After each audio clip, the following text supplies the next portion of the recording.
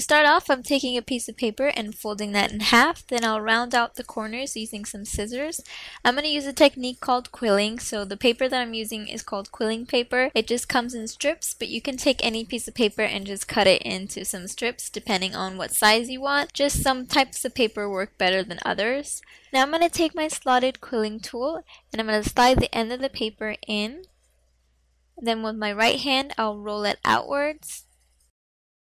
And with my left hand, I'll hold on to it. So it's really easy. This tool is mainly for beginners. The center of it is a little bit more messy compared to the other tool, which is called a needle quilling tool.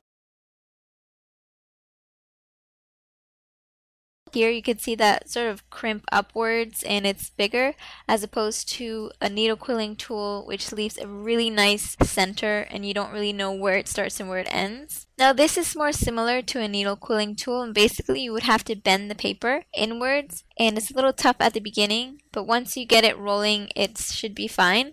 Now if you don't have either of those tools, you can use a toothpick or really anything that will help you roll a piece of paper. So now I'll go back to my slotted quilling tool and I'm going to roll just like I showed you guys before. I'm going all the way. I'm using a piece of paper that's 27.5 in length and 0.5 centimeter in width. So once we get to the end here, we're going to make sure that we have everything nicely secured. We're going to slide that off. And some people have sort of shapes where they let the circle expand. And here I accidentally let go of it and you can see how it expands by itself. I'm going to pull it a little bit. Put some glue on the end and just press that together to get my shape.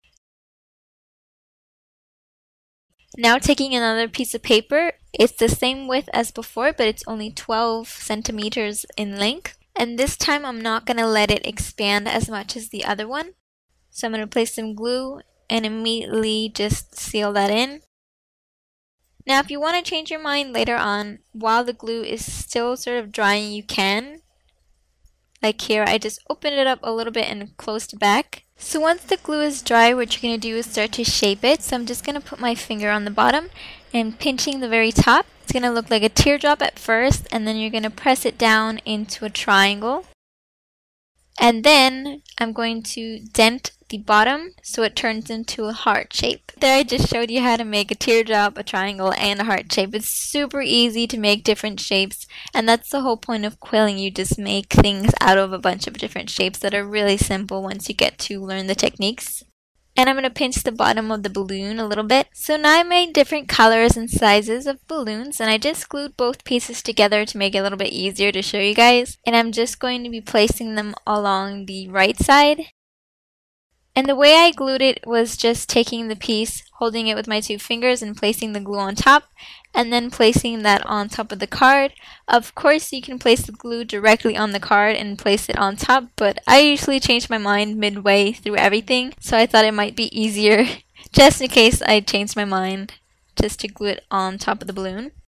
Now taking some mini gel pens, I'm going to make the little squiggly lines for the string of the balloons.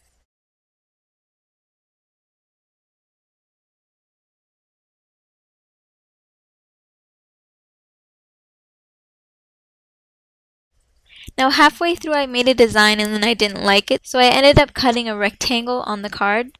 Then taking my gel pen again, I just went around making some lines to look like stitchings. And then I wrote happy birthday with the different colors of the balloons. And then for the inside, I just made a couple of more stitch lines with the same color on the side. And I wrote my message inside that little box. Now you guys don't have to do something as simple as me, and you can use better sort of papers and you could use some ribbons or stamps or glitter, anything that you guys want to use and add to this card. You can go ahead and do that. This is just what I had on hand and I decided to do something really quick, simple, and easy. I am planning on making a video specifically for quilling and showing you guys how to make the different shapes, just so you guys can have a basic sort of introduction to quilling and the shapes that you can make out of it. So I hope you guys enjoyed this. I'm so sorry I haven't made a video in a while. It's been really busy lately. But I hope you guys are enjoying the new year and I'll see you guys soon. Bye!